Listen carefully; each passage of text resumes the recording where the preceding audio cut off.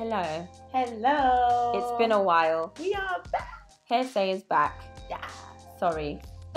We've been doing a lot actually. So I mean, if you keep up with us on social media, Instagram, Twitter, and all that kind of stuff, you will know we have been traveling for about 2 months. yeah, it actually is 2 months. Yeah. Just dip, dip, dip, dip, dip, dip. Yeah. So just a really quick recap. We went to Paris, so hopefully you've seen our vlog when we attended the Natural Hair Academy with Activilon. Shortly after that, we went to Jamaica with Divas in Paradise, and the vlog is also now up on our channel, so check that out. And we were there for 2 weeks. Yeah, that was a long time. That was nice though. Yeah, that was a really good trip. So we had a really great time, but obviously it's all in the vlog. And then we went to Portugal. Yep, for like 2 days or so. Yeah, for a very short time, but that was for the Euro-African Forum, where we sat on a panel and discussing how Europe and Africa can work together to create change. And then we went to New York and we went to Curlture. And that vlog is coming very soon as well. So you've got like 2-3 vlogs coming, like just on the channel almost. And then when we came back from Curlture, we had the Curly Treats event in London, the natural hair, the UK's biggest natural hair show. Yeah, I actually liked it this year in terms of London. like improvement. Yeah. I see the improvements being made. And we won Influencer of the Year. Wait, hold up. Ta-da! Can you see? We won. So thank you so much to everybody that voted. This was really exciting actually. Yeah, we didn't expect to win. It was like, oh. Yeah, that's really nice that, you know, get these little recognitions for your hard work. Yeah. So that's why we've just been a bit MIA. We've been very busy. But yes. Summertime's always busy. And then we did Teen Experience as well. And then we did the Teen Experience that's run by Jamelia and Simone. And we did a workshop for teenagers. And our workshop was on mindfulness and well-being routine. And then we exhaled. Yeah, I literally had a chance to breathe. Take time. It's been a lot. Yeah, but at the Curly Treats event, we bought these tops that we are wearing. So obviously, boy-owned businesses. This one's American. This one's British. Yeah, and so this is from Hello Tea. Hello Tea. It says black and beautiful honey. And this one's from the Melanin team. And our t-shirts should be coming as well. Yeah. So yeah, we rocking black-owned businesses apparel right now. So what's been going on? There's been a lot actually, but we're going to focus on more recent things. Yeah, because going back, we would have to go way back. We can talk about British people doing things. So we have actors doing their bits and creating their films. So, you know, Yardie is coming out, which is Idris Elba's film with Amel Mean acting in the film. Just like, yo, doing the bits, representing, you know, take off the blood clot darkers. Yeah, no, Yardie, I enjoyed. I'm not sure if we mentioned it to you guys, but we went to a private screening of Yardie. Like, it's like a while ago now. That was a while ago. We saw it like way ahead of everyone. Definitely. We got a little plug. But no, definitely go check out that film. It was a really good film. And I feel like just in terms of supporting like black British cinema creatives and films. Most definitely. I would love to see really more like narratives and stuff like that coming out into the cinema. Like it's time for a change now. And at the same time it's just like obviously there's this whole thing about in terms of casting and black people being cast and stuff. And I like what it just done because like we'll create your own. Exactly. It's not easy to do for everybody, but support the people that are able to do it. Do you know what I'm trying to say? Instead of like always just like complaining about everything, which we like to do a lot. So you might not be able to do it, but support the people that are doing it. That's right. I mean? And it's a good film. Yeah, so, it's well made. It makes sense. It was beautiful, like cinematography. I loved it. So why not? So go support them out there doing their bits. Comes out end of August, I think. So yeah. What else? So speaking of actors, black British people doing things. Joyvan Wade from, what was it called? Wall of Comedy. I keep saying Mandem on the Wall. I keep saying that. One of them, Mandem on the Wall of Comedy, are the same thing, no? Yeah, man. He was in The Weekend, that film. Yeah, as well. He's been about, you know who he is. Yeah, man. If you don't know him from that, you know him from Instagram from back in the day. The three of them. He's been out here doing bits. Yeah, for real. And he's going to be starring in the new Cyborg, the new DC live action series, Doom Patrol. He's been starring as Cyborg, which is lit, another black superhero out there. Okay. So yeah, that's it. Just wanted to highlight that. Trying to find more things, but I can't remember things right now. So yeah. Yeah. But no, well done for him. Well done to the Black British actors doing bits out here. Very proud. Very proud of people doing their own and making their own also. Yeah. You know, trying to catch us up to the rest of the market, which is brilliant. So yeah. So that nicely segues onto everything that was happening on Twitter not that long ago. Yeah. In regards to was it black creatives or was it black act? Like, was it specifically black actors? So it was okay. So the whole let's give a bit of context. So there was a whole like rift on Twitter between like African Americans and I guess Black British. It wasn't really at first Black British. It was just. It was more like it was just other black people. But it was more like I guess I think it was more targeted towards continental Africans.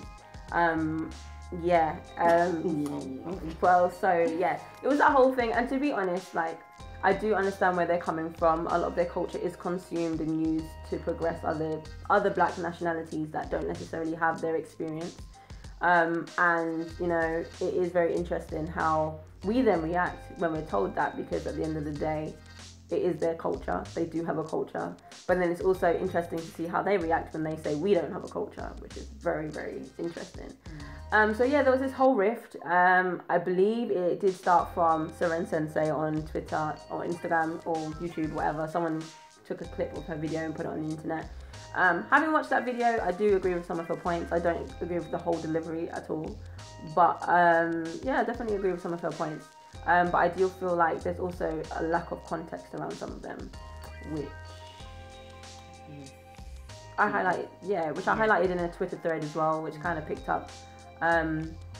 Just highlighting the experiences and the history between what I know of anyway, between Americans and actors and Black British actors, which was also on the grapevine. Yeah, I was literally just about to say that there was a really good conversation in regards to that on the grapevine when they were here in the UK, which Jay is nicely featured on. Mm-hmm. Everyone was like, Tree, like, what happened? I know, everyone's asking me. Why didn't you? Just to clarify, I was busy, alright? But yeah, no, I couldn't make the filming, so that's why I wasn't on. Next time. But yeah, so going back, so I was watching that episode, and there was a lot of really good points in that episode. I thought it was quite balanced as well. Yeah, I think it was quite balanced. But obviously it's easier for me on this side of the world to be like, yeah, why not? Like, go and shoot your shot. Yeah. But like you said, I understand where they're coming from. They have their struggles and stuff. But then, yeah, it's the whole thing of like, create your own, and it is much more difficult. Yeah. I do think. And they were making a really good point on there in regards to like the shows and like black shows that we used to have on TV. Just got wiped out. Yeah, just like, and I was actually just like, rah, that's true. Like, obviously in regards to Desmond, like Real McCoy, like all of that, and you actually think like, wow, like what do we have here now? Like, this is so crazy. It's gone. But Channel 4 is recently, I don't know what the title is, like, but it's very intentional in terms of being more diverse. They've all kind of pushed like a diverse thing. Okay. So hence why now you will see The Big Nasty Show. Yes. There's also Peng Life. Oh, never heard of that one. Peng Life is a chicken connoisseur. Oh, is that He's it? got his own show. Oh, okay, so what's it called? Yeah, so okay. people all of a sudden like, oh, there's like black people on TV. So Channel 4 have intentionally Good for Channel 4. Yeah, like made a conscious effort, so to speak, in terms of getting more black people on TV. So yeah, if you ever think about a TV show, head to Channel 4 and try and pitch that, get that commission, because they're really backing it. But yeah, did you watch The Big Nasty Show? Yeah. Oh, and what did you think? I watched a portion. Okay. Not my portion. Okay. I don't know if I caught like the pilot or whatever, but I was watching it. What? I don't know if I just caught the pilot or you would see a pilot. I don't know. That's so funny, but I get what you mean because it comes across like yeah, so that's hilarious. Exactly. Like you would never see a pilot. But you know what I mean, though. It must have been a pilot I was watching because that was just. I love you guys. Like I really, really wish you the best, but for me, it wouldn't hold my attention. Okay. I watched the first one because obviously it's on the advert, and I was like, "What? Black people on TV?" Who was in the episode that you watched? The first one, It was the woman that did the choreography to. Yeah, that's what I watched. Yeah. Right. So that was the first one. My first reaction was, what the hell is this? I'm not gonna lie, I felt embarrassed. Like, I was sitting at home and actually felt embarrassed to watch the show. I was like, oh no. I was like, no.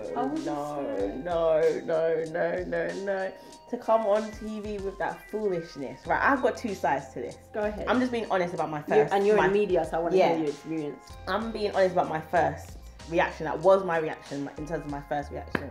I felt embarrassed. My first thought was like, "Why you're bringing black people on TV? This is great, but then this is what you're bringing on." You know, you just like, "Geez, man, like give us a break." That was my first reaction.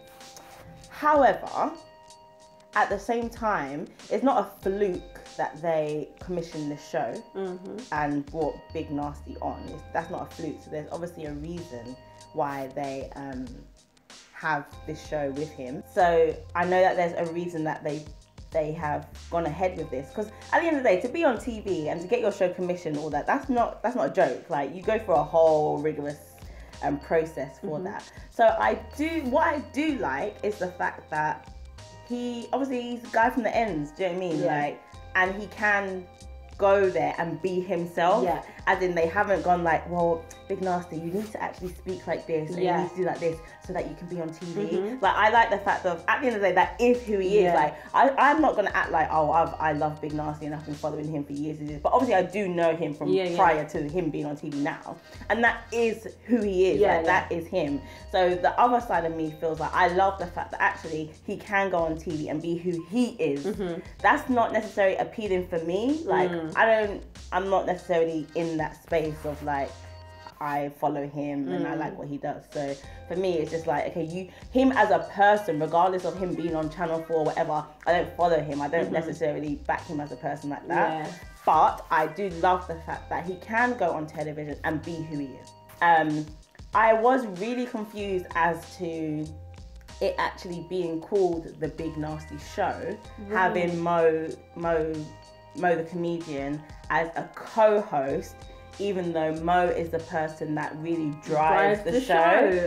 So that was very confusing. It was either you give Big Nasty some training, because he admitted on the show, like, I don't do this TV stuff, so that's why I've got Mo. Like, he actually said those words. That's cool. So either you give Big Nasty some training, because at the end of the day, there's plenty of people that come out of reality TV or do all other kind of stuff, and they get trained to be a presenter. So you can do that training. Still stay who you are, but you know learn the skills in terms of like knowing how to interview techniques, learning how to read auto cues. You could have given him that training, or just had it as a co-thing. Like, it maybe, don't call it The Big Nasty Show. Maybe it could have been, maybe it could have been called something else, where you and Mo are equals, so to speak. Because every time it's like my co-host, my little sighting, sorry Mo, Mo, and it's just like, but Mo's running your show, bruv. Like, but Mo is literally. That's what I literally thought was the Mo Show. And it's sick. Like, obviously I guess Mo is more trained in that way, or has the skills very well. Yeah, and he's great, and he carries that show totally, because the way Mo's like interviewing the guests, talking about this, and then Big Nasty just like, what? I don't even know who you are, or like, like, what? You was in that? Oh, I didn't even know. Like, it was just a bit like, you're just like, oh my god, I feel like it's. Yeah, I felt like I did feel like I was sitting there like, oh, Lord. Yeah, like it made me cringe. I agree with you. It made me cringe. I agree with you totally, because for me, like, I was like, yeah, man, Big Nasty, but the training was not there. Yeah, and I feel like him some you training. give him to, like, even if he wants to still be, Black British street kind of hood. Be who you are. Speak the way you talk. But know what Speak the way you speak. But still have the skills to be able to interview someone on your show. Right, bro. because some of the stuff that he's coming up with, I was like, yeah, like, just know the questions to ask, know what you're trying to get from this person, know why they're on their show, know the background. Not even that. Do a bit of research, like, know who they are. Like, I was just like, no, come on, bro. Like, that's crazy. Like, we love you both, but and there were just so many cringy stuff. There was so many cringy stuff. I work in television, okay, so this is why I'm saying what I'm saying. But I could literally picture someone like in their ear or like cueing them like right now, and then they'll be in the middle of a conversation. I'm talking, and someone says something. Oh wait, there's somebody in the cupboard. Like it was like, okay guys, you could have done that so much better. Like I'm just like, who's the floor manager here? Who's directing this? Like. Again, that's another thing as well. They needed more practice. That's how it came across. But that's another thing as well. Like we're talking about them two, but it's also the team behind them should be preparing them in a better way. And I heard some people making the point of like, oh well, you know, like that's not what they do. But so just let them be themselves. But I'm just like, for me, it's great. But I still think at the end of the day, you are on national television. It's not a YouTube thing. So for me, I would still like to see an element of professionalism. But this is what I'm thinking. Like, is it the case that obviously all surface like we can critique, but behind the scenes, were they given that opportunity? You know, I really feel like some people would set them up just to fail, just so there's another proof that these things don't really work. Yeah, I mean, I wouldn't be surprised. No, would I? It's sad to say. It's like I don't want to say these words that are coming out of my mouth, but like that's how it came across. I personally just would have done it differently. It definitely would have been it wouldn't have been the Big Nasty Show. Like it would have been them both, maybe, rather than acting like the Mo Nasty Show. Yeah, the Mo Nasty Show. That's all they had to. Yeah, the Mo Nasty Show. Why? Why are we on these teams? I don't know. I just back up to what you said. Like, yeah, the Mo Nasty Show. Like that was it. That was it. That's genius. Pay me. But anyway, yeah. So yeah, moving on though, because they've got the Chicken Connoisseur, that's gonna have his show, which isn't that out today? I don't know. I don't watch TV. I don't know, but it's out. By the time this goes out, it would have already been out. But Peng Life, there was already a lot of talk about him having his own show. Because I know someone else tried to do a little BBC Three. There you go, Chicken Shop or something. BBC 3, you little nasty. BBC 3 tried to do their own little thing, and people were like, "Nah, bruv, like, don't try it." So I'm glad that this guy, what's his name? His actual name. Anyway, Chicken Boy, you know who we're talking about. Chicken Connoisseur. Yeah, Chicken Connoisseur. So I'm glad that he has his own thing, and I think obviously he's a completely different person, so I do think that he will bring something to this. I'm looking forward to see the format of that. Yeah, it's just the format is just really interesting. I feel like they need development. Like these people, the people that they come on, they're not if they're not trained in media, they're not exposed to it. They need the development, and I wonder if these companies that are pushing this. And that's all it is at the end of the day, development. I just find it like. Oh, it's bittersweet because I know people. It's that whole thing of like, oh, well, you should be grateful that there's black people on TV anyway. Yeah, but it is that whole, and we are definitely. But it is that whole thing of like the caliber of people that they are choosing, like across the board. Like, why not mix it up? So you have the few jokers, you've got the comedians. But then I'm hoping, because I don't know what else is coming. Yeah, I'm not sure what else is coming at the end of the day, so it's kind of hard to speak on it. But I just hope it is a bit mixed. So you have your jokers, you have your, to have a laugh TV, but it would be good. Look how much talent we have here in the UK. I mean, they could take a look at Yanga and even commission a show from Yanga TV onto Channel 4. There you go. That's what I'm saying. So I hope, like, well done Channel 4, and it is great. Like, we are grateful that they are using their platform to give us these opportunities, because we do need more black people on TV. I'm just hoping that it is a bit of a mixture, and that you're not just getting a whole series of jokers, and then it's just looking like, I agree. One last piece of news: LeBron James opened his own I Promise school. Yeah. And when you graduate from that school, you get free college tuition. Yeah. Oh, I didn't know that. Yeah, as well. Free college tuition. Yeah, they pay for it. They sponsor your college tuition. Wow. Okay. Yeah. So he's targeting the kind of disadvantaged children, which is amazing. I really didn't like how that wasn't really broadcasted, like on social media. Yeah. But in terms of like, I think that should be on mainstream. That's a big thing. He's a major athlete, a globally world-renowned athlete, and you don't highlight his achievement. I mean, I'm saying that I'm not someone that sits there and watches the news, so maybe it was highlighted, but I didn't really see it. Not really. I never saw it on mainstream. Obviously, thank God. Anyway. And this is why it's really good that we have social media platforms, because we have to create our own. You know what I mean? Celebrate our own, because they ain't. They'll tell you about all the negative things though.